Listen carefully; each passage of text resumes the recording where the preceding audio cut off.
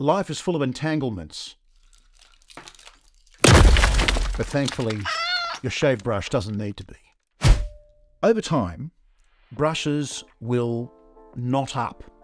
That's because when we use them to lather on our face or in a bowl, the hairs tend to intertwine and become a hot mess after a few months. There is one way that I know, apart from keeping them clean with a brush cleaner or a mild detergent, that will assist you in getting optimal performance in your shave brush.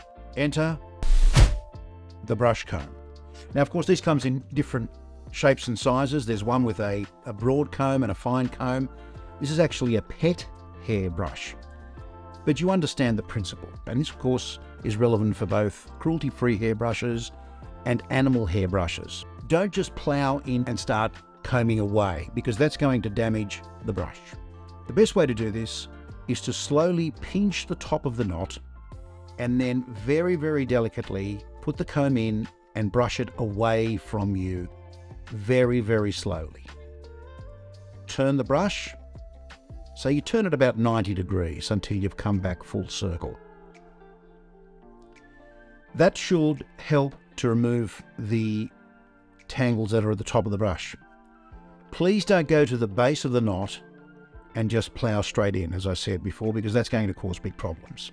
What I would do is to simply place the comb at the base of the brush, just try and get it in there as gently as possible, and then slowly work your way to the top. Turn, base of the knot, and slowly turn away. Typically I do this when the brush is dry. I don't want to do it when the brush is wet, obviously because water adds another factor to the binding of these hairs.